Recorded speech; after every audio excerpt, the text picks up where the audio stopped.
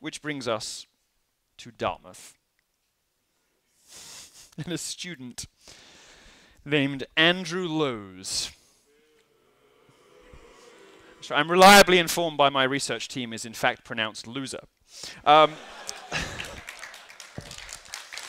In 2012, a former member of Sigma Alpha Epsilon at Dartmouth went to Rolling Stone, that was him, Rolling Stone, with a horror story, terrible horror story, about hazing. It was the subject of the piece, and it was titled Confessions of an Ivy League Frat Boy Inside Dartmouth's Hazing Abuses. And considering Rolling Stone's stellar record when it comes to reporting on colleges and frat culture in general, we can be sure to trust every word of the report that came out. Yeah. In the piece, Andrew details many of the disgusting hazing rituals to which he was subjected, and some of them he witnessed. And they included being beaten by brothers, being forced to crawl through the legs of naked brothers, and being forced to, yeah, it does say that, being forced to with a frozen turkey. Is Dartmouth still taking applications for next year?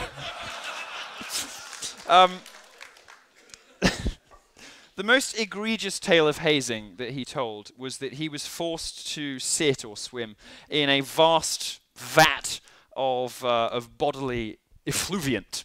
Of piss, shit, semen, and vomit. But the problem is, it probably never happened. And that's the detail that's captured everybody's imaginations. And that's one of the reasons Dartmouth has a bad reputation on this stuff. Well, it never happened. What everybody else who was there said is that this guy was drunk off his face. And that what was in the tub wasn't particularly nice, but it was sort of mashed up beans and burgers. And it was gross, but it wasn't any of the things that he said. And it might not have been particularly pleasant, but it wasn't unsanitary to sort of wade around in cold food stuff. This guy, of course, Andrew Loser, turned... You know, I once... I never really liked streaming services. I used to be a technology journalist, and I thought streaming services were a con. And I invented one day on...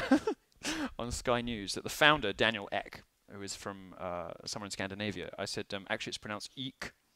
And I used to repeat this on British TV all the time, and eventually other people started to pick it up. The editor of Wired magazine now calls him Daniel Eek, and nothing I say will persuade him that I made it up. I can do nothing to persuade him that I made this up, and he now regularly refers to him on CNBC as Daniel Eek. Anyway, Andrew... I was bored. Andrew Loser, as he will now be known, turns out he was blackout drunk, swam in something that he didn't think that he swam in. It was probably more like vinegar, soy sauce, salsa, that kind of stuff. Gross but not inhumane. It turns out he himself had been suspended for a year after using cocaine and assaulting the witness who said that he'd been using cocaine. And he'd more recently dropped out after being arrested for drunkenly throwing a chair at a campus security guard at 6 a.m. in the morning. This is, as we should know by now, the sort of credible witness that Rolling Stone likes to use.